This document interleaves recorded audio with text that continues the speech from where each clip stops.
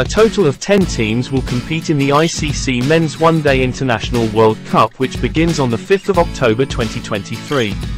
8 nations including hosts India have already qualified based on their performances in the ICC Men's World Cup Super League held from July 2020 to May 2023.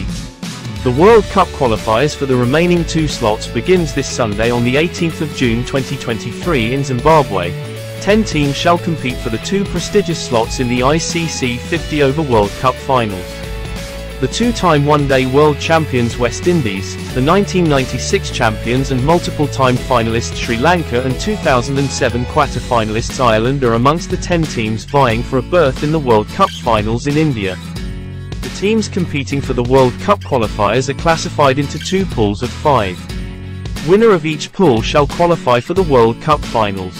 Games shall be held in round-robin format. Pool A consists of Nepal, Netherlands, United States of America, West Indies and Zimbabwe. While Pool B consists of Ireland, Oman, Sri Lanka, Scotland and the United Arab Emirates. Which 2 teams do you think will make it to this year's Men's ICC One-Day International World Cup? And he smashed him down the ground. What a player. What a wonderful player.